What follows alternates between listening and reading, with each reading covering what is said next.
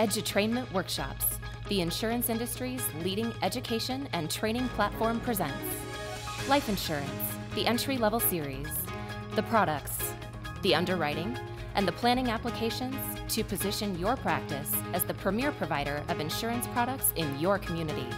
Get on board, get on track, get to where you're going. And now, your Edutrainer, national insurance columnist, Steve Savant.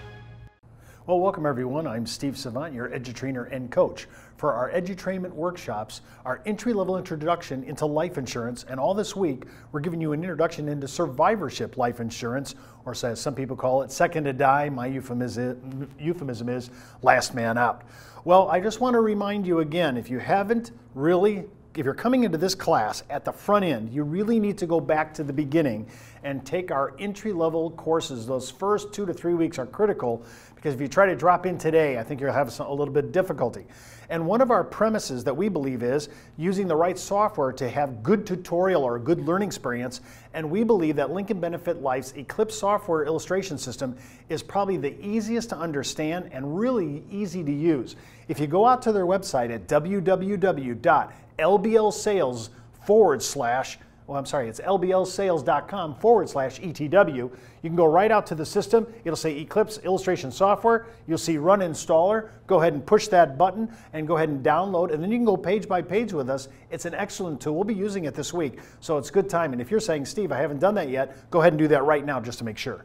And then secondly, Lincoln Benefit, which is owned by Allstate. Allstate's done some great stuff here, and this is a great area of review and brochures, prospecting letters, and postcards. And they have a thing called the Facts of Life booklet. It's a great data collector. It harvests clients' assets, and we use it as, it's a great tool. It comes in a book form or an attached email file. If you just go out to their site, which is showing at the bottom of the screen, or if you can't see that, go ahead into the search engine optimization paper doc that's actually attached to this, and just go ahead and look at it, cut and paste it out, and put it in your browser, and you'll just be fine. Also, they have these prospecting letters and postcards. They're excellent tools. If you're looking for a kind of a marketing campaign, these are really good entry-level campaigns. Again, though, if you're FINRA licensed, you're still going to have this approved. Even though Allstate approved it for their use, you're still going to have your compliance department approve it. And if you're with an insurance agency that has similar protocols, you'll have to do the same. And for all of us, just as a reminder, if you forget, boy, I can't remember where I saw that show, I saw it on the internet, remember, we're all over Google, you want to be able to go to our site for any of our former episodes. And again, we encourage you to start from the beginning. Just go out to www.brokersalliance.com. You'll come right here to the homepage, and on our homepage is that red on-demand video button. Also playing in the upper right corner is our daily talk show, The Business Insurance Zone, little plug for the show. So you'll always be able to go to that button, hit it, and be able to catch up on all our archives on Edutrainment Workshops. Now today we're talking about underwriting, and underwriting is critical, especially when we're talking about life insurance, and especially when we're talking about second to die. Now I'm just going to go through this review.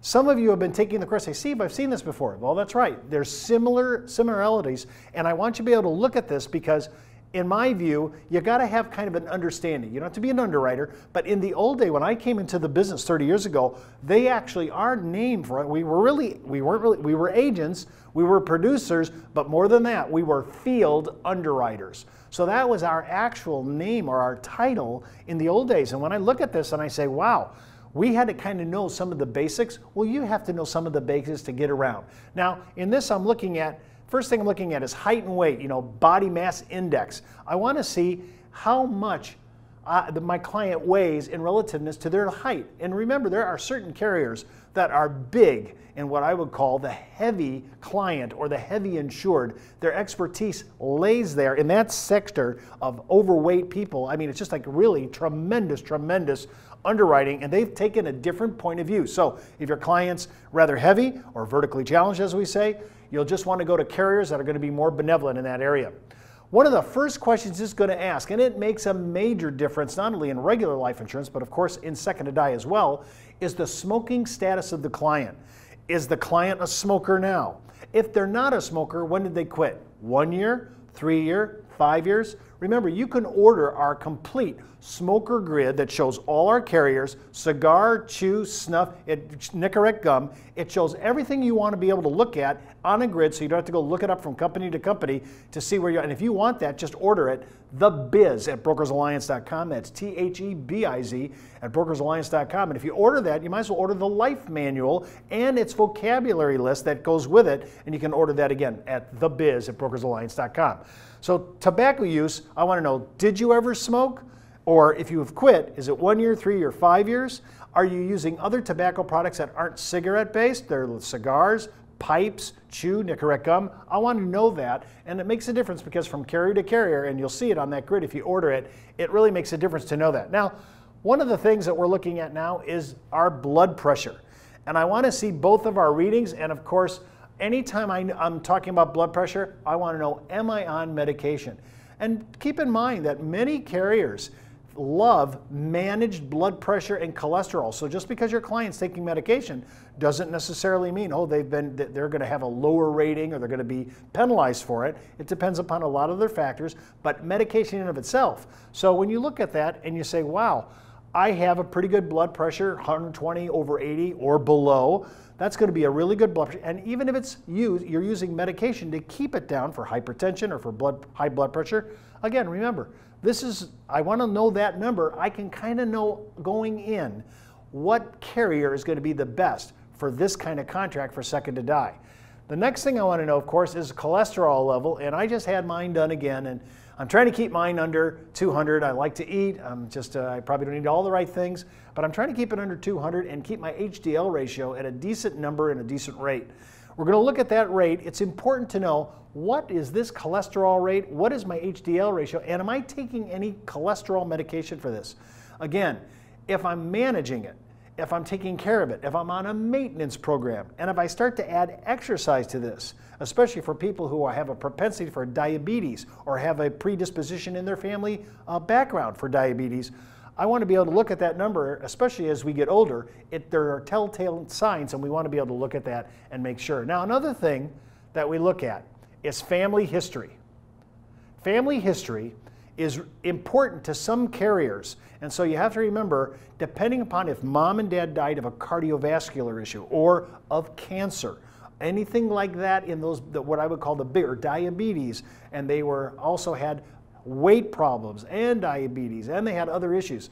Anytime I have multiple issues in a family tree and people are dying in their 60s or below, that may come into view for underwriting. So I want to know all the family history of mom and dad.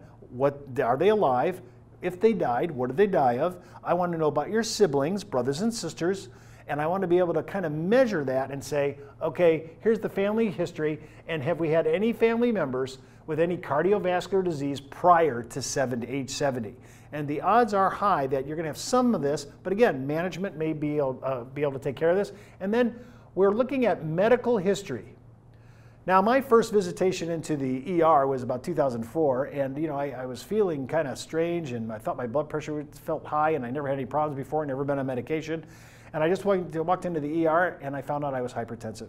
And I had to go ahead, and that's my history now. That's in there. Steve visited the ER back in 2004. So now that's part of my record. When I look at my record and my attending physician statement, now I manage it. I go in regularly, as you should. I try to watch what I eat, and though I'm not always good at it. But my medical history, my attending physician statement, is going to be in my cardiologist's office. And when we order these docs, we're going to look at the language of which the physician sometimes has to give clarification in letters to further clarify a position that may have sounded a little negative in the APS. So we're always looking for a language that may show some kind of negativity. But also in the language of the APS, we might find some lifestyle credits. And if we find lifestyle credits like, oh, he works out every day. He does not drink. When he does drink milk, it's skim milk. He has certain dietary protocols. He's managing his cholesterol and he's managing his high blood pressure or hypertensive. All those things are going to be incorporated into a factor. I might get points or credits against my debit side of my underwriting offer. So I want to be able to make sure I make full disclosure, because there's going to be some areas of life credits that are really going to push me into the next level, which makes my insurance cheaper. Also, we're going to look at your driving record, your MVR. Do you have a propensity for for drinking? Do you have DUIs or DWIs, depending upon what state and the language they use? How many moving violations do you have? And we're looking at moving violations. I'm not talking about, you know, my Steve speeding tickets. It seems like I get one every 4 years or something like that. We're looking at moving violations where you're cruising. You know, the last client we looked at was doing 95 in a 35-mile-an-hour zone. That's kind of fast, and they have 2 or 3 tickets like that. And of course, that's a problem. And they want to know, hey, are you drinking and driving? Have you ever been arrested? Is there anything on your motor vehicle report that's going to show up that says, oh, this person's been arrested for driving while under the influence? And I need to know what kind of protocols you did after the fact. And do I have multiple DUIs? If I have multiple DUIs, did I go in and put myself into a clinic? Did I go through rehab? Did I try to go through an addiction service? Am I in a support group? I want to know all those issues. And how many times, if at all, have I had my license revoked or suspended? And how many times has that occurred? All these things are incorporated into the medical underwriting decision. And this is a behavioral issue. You say, well, what's it doing in medical? Well, it actually has impact on our medical underwriting and how we make a decision. Now, alcohol, substance abuse. Again, similar to the addiction services we talked about. If you're having alcohol problems and your client has these propensities and they have that also in their family tree, you know, where sometimes stuff like this complicates and compounds the underwriting decision. So when I'm looking at this, I want to know, do I have any history for being treated? Do I have any support groups? Have I completely stopped drinking? Interesting to know, people ask on the applications, depending upon different carriers, ask this question, do you drink at all? And nobody's going to ding you for a glass of wine with a good dinner. Nobody's going to say you had a couple of beers on the weekend.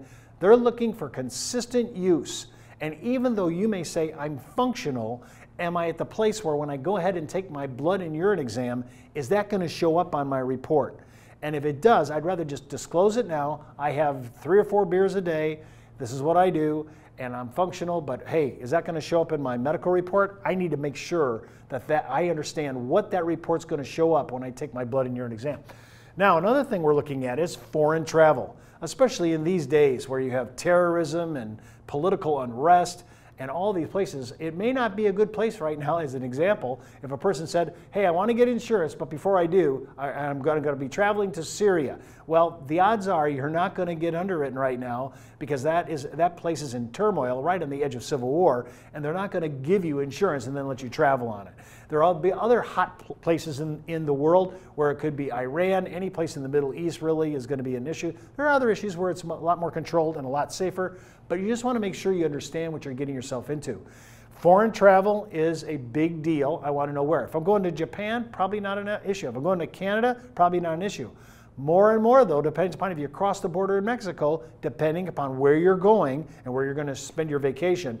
Mexico now could be a problem, just depending upon where you're traveling and so forth. Every insurance carrier has their own protocol, and you just say, well, I don't know what that is. We have that for you, and if you just want to call that up, we'll go ahead and give you any of the carriers that we're looking at. There are carriers that are pretty benevolent here, but not Syria.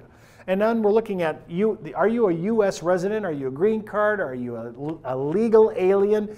All those things matter. And remember, there are carriers that specify, and I mean they're very good at, all types of from green cards to alien citizenship. They're really benevolent, and the more international the carrier is, probably the more offers you're going to get, a better offer, just because they play in that arena. And the last thing I want to talk about is hazardous sports, hazardous jobs, and aviation. We have a complete grid on aviation, whether your client's an instrument-rated pilot or whatever. We have a complete grid of all the carriers and their disposition in aviation. So if you say, Steve, I have pilots and I have some clients like that, I would like to order that. Just say, Steve, I want the aviation grid. I'll send it to you. Just write me, thebiz at brokersalliance.com. And also, when you're talking about hazards, whether it's rock climbing, scuba diving, motorcycle racing, fast car racing, anything that's dangerous, that needs to be disclosed on the app, and they're going to ask you about that.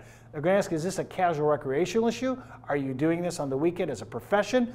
What are you doing here? They want to know your job, and sometimes jobs are very dangerous. Certain vocations are going to be looked upon as hazardous, so you're going to have to incorporate that into your thinking if I have vocation or if I have any kind of aviation or hazardous sports. That's underwriting for Second to Die. This has been an Edutrainment Workshop, the educational division of the National Insurance Clearinghouse, the marketing arm of Brokers Alliance, and sponsored by Lincoln Benefit Life, an Allstate company.